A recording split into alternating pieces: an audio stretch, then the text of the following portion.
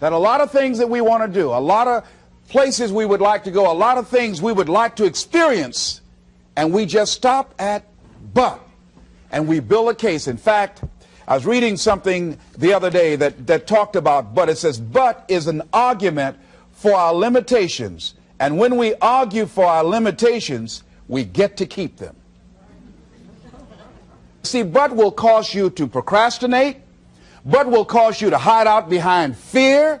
But will cause you to come up with all type of excuses that you can validate your inaction and not acting on your dream. And right now, more than ever, people need to look for ways to live their dream. People need to look for ways to make it on their own. There is no such thing as job security. There's no such thing as a storm-proof or tragic-proof life. There are no guarantees today, ladies and gentlemen. The illusion is gone. There was a time when we graduated from high school, you were told, go to college and get out, and you go and work for a corporation for 30 or 40 years, they'll give you a gold watch, and you'll retire. Special announcement, that day is gone. That day is gone, never to return again. So instead of people living in fear, feeling stressed out, feeling powerless, feeling like victims, I think it should be a time that we need to begin to look at ways that we can become an active force in our own lives. Look at ways when we can decide to take charge of our own destiny. Look at ways when we can decide to design a life of substance and begin to truly live our dreams.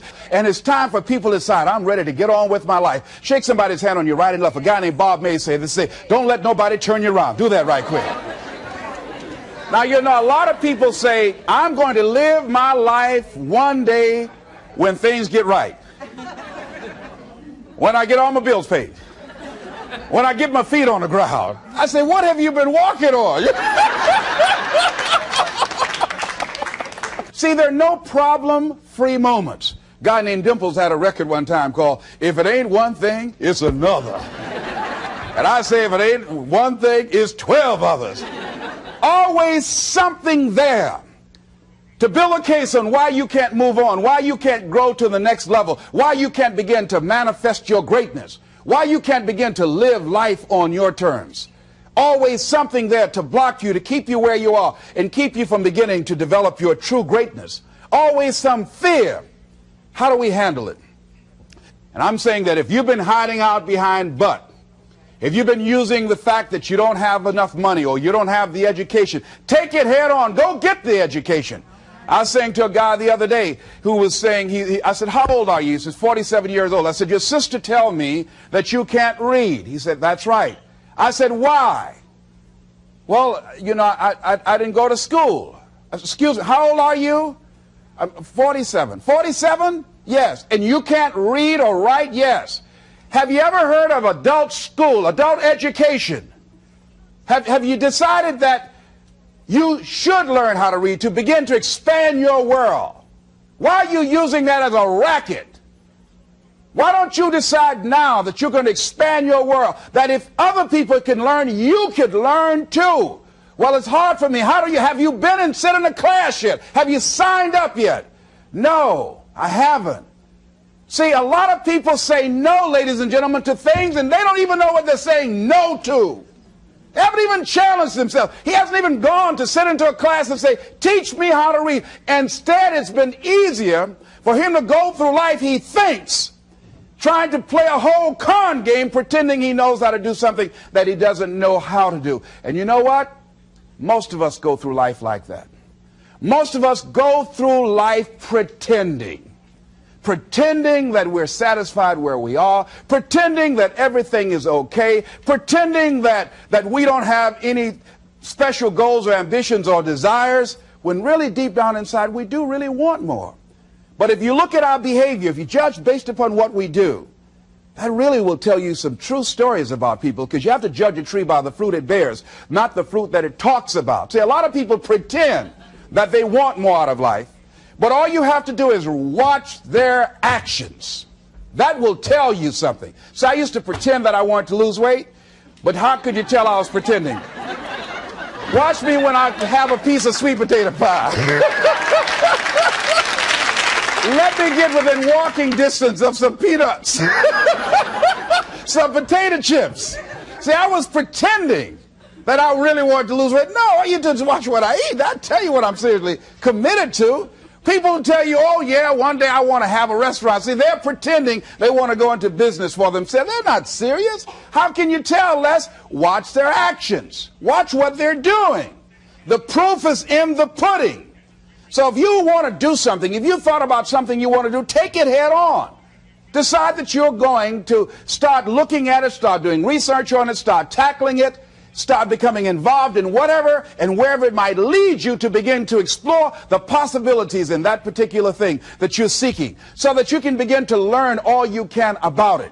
Decide that you're going to face it, that whatever shortcomings you have, that you're going to strengthen yourself there. Whatever training that's required, that you're going to go get that training, that you're going to get started right now. And George Washington Carver would say, do what you can, where you are with what you have, and never be satisfied. S.B. Fuller used to say, and you heard Joe Dudley talk about, always strive to be more than that which you are. Yeah, don't get satisfied with yourself. Always know that wherever you are, you can enjoy more, that you deserve more. But most people, you know what they do? Most people go through life quietly and safely, tiptoeing to an early grave. Find out what it is you want, and go after it as if your life depends on it. Why? Because it does. People that have found their passion, people that found the things that they love, people that have found the things that they can pour their lives into, those people live longer. I was in New York and I had to do a seminar at a special church, and a guy by the name of Reverend Johnny Youngblood. And I said, how is it that you were able to build this big housing facility and got all of the various community and religious groups together to have this dwelling for 2,000 residents that were once homeless? How were you able to take on this responsibility? Wasn't it overwhelming? He said, the kind of work I do, he said, it's in me. I've got to live what's in me. And I think that's everybody's desire in life. You've got to live what's in you. Life is just too short and unpredictable. But what do we say? But there'll always be tomorrow. Oh, no. There's no guarantees you're going to show up tomorrow. There are a lot of people who were here yesterday that they're not here today. There are a lot of opportunities that were around yesterday. They're not here today. Oh, you can wait, but you know what Abraham Lincoln said? Well, good things might come to those who wait, but only the things that have been left over by those who hustle. So who want to go through life picking up leftovers? You deserve much more than that. The leftovers is somebody has left you. So take it head on, begin to explore it. Here's something else. Decide to do it now. Decide whatever you want to do, that you are now going to become actively involved right now, exploring the possibilities for you. That you're going to look at it and do just a little bit of it right now. When I decided to become a speaker, I didn't just quit my job and just ran out and say, I'm a motivational speaker. No. What I did was I decided to start looking at other people that were involved in the speaking profession. I volunteered to work with some speakers so that I could learn. Whatever you want to do, get your feet wet. Gain some experience doing some volunteer work in the area and find out whether or not this thing you want to do will fit for you. A friend of mine told me he wanted to have a restaurant. I said, have you ever operated a restaurant before? He said, no. I said, well, really, you don't even know if you want one. I said, what's your expertise? What do you bring to the table? He said, I can cook real good. I said, well, what about the management side?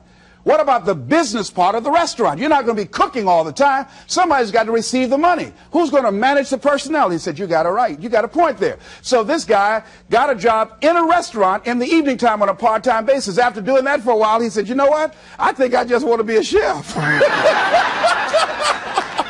He said, after working there, people didn't show up to work. He said, it's hard to find the help. People weren't responsible. The headaches, the guests were just giving him problems day in and day out. They weren't ever satisfied. He said, no, I just think I'll stick to cooking. See, you got to find out what fits for you. Because you might decide that after you go up in there and examine it and experience it and get some experience under your belt on it, well, you say, this is really not what I want. This does not fit for me. So decide that you're going to do that. Now, John H. Johnson said something that's very important. He said, there's no defense against an excellence that meets a pressing public need. See, whatever you decide to do, look at it and find out what is it that I have that I could bring to the table that can begin to enable me to ensure that I could be successful in this. Where is the opening for you? There's room for you out here in the arena called life. There's room for you to come out and live your dream. Don't allow but to keep you in the corner or keep you up in the bleachers looking at life, being a spectator, not being a participant, making a difference in life. I believe that all of us came here with something. All of us showed up to give something, and that nobody's going to give that service that you have to give. No one's going to produce your product.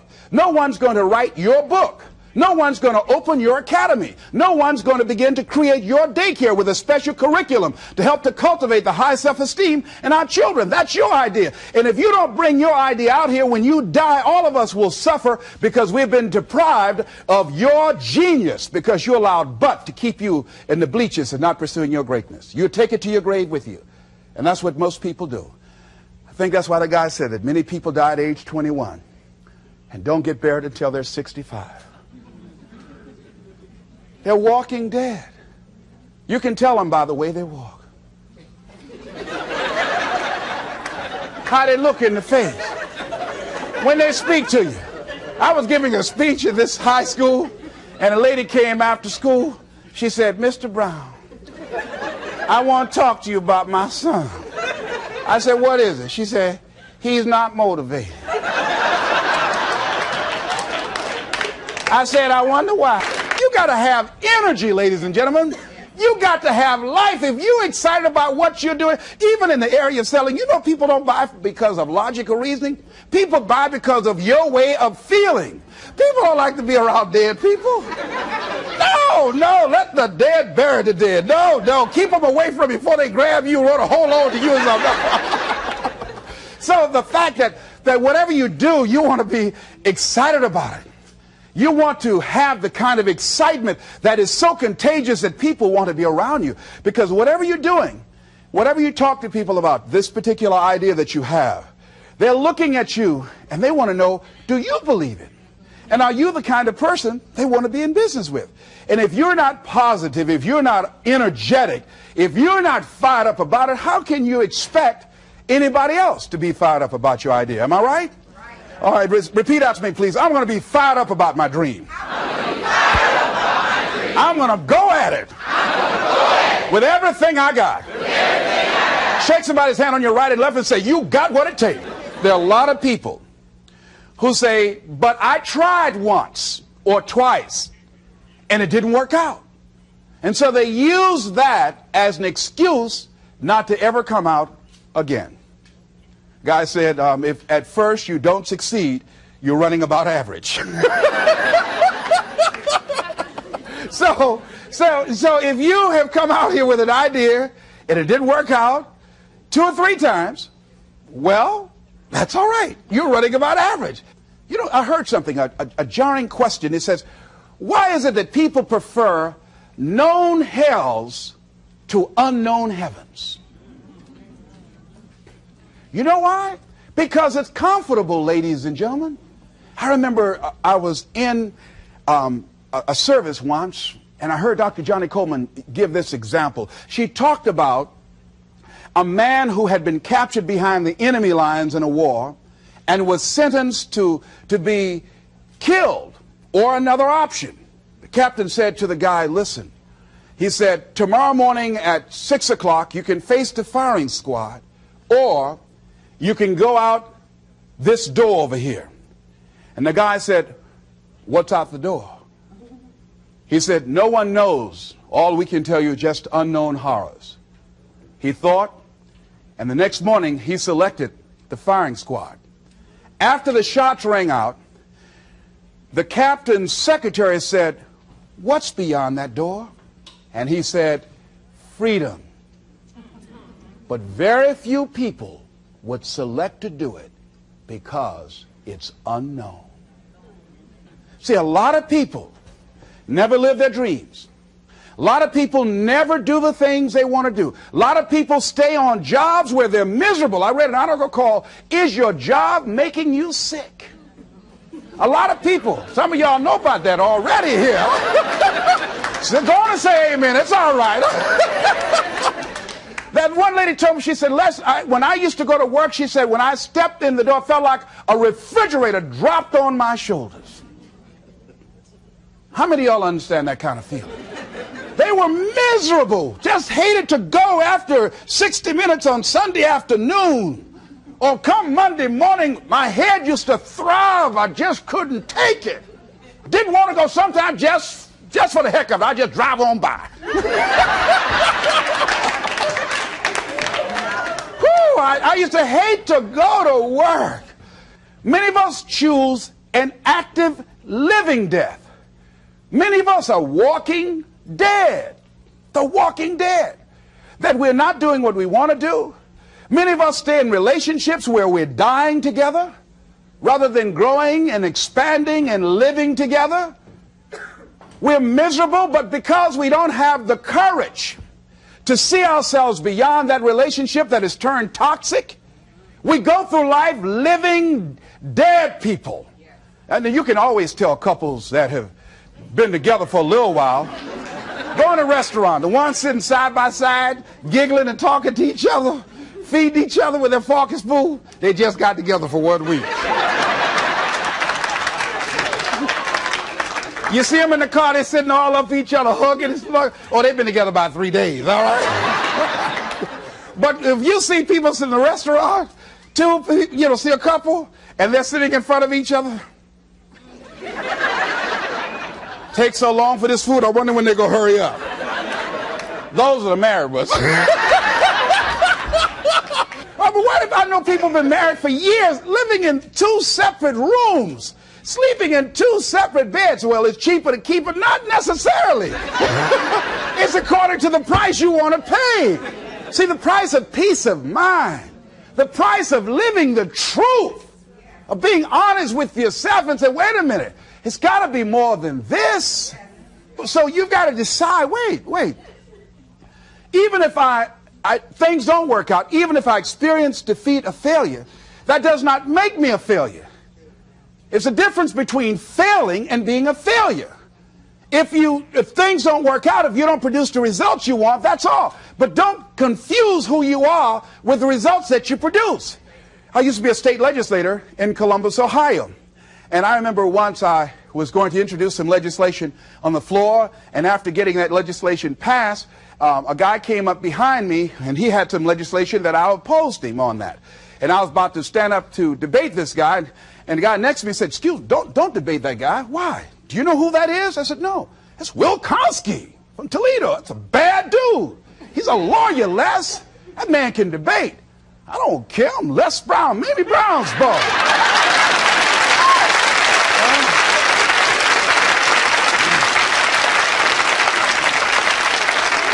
So I raised my hand, Mr. Speaker. He said, the gentleman from the 29th House District. I said, yes, sir. To tell the gentleman I'd like to take him on.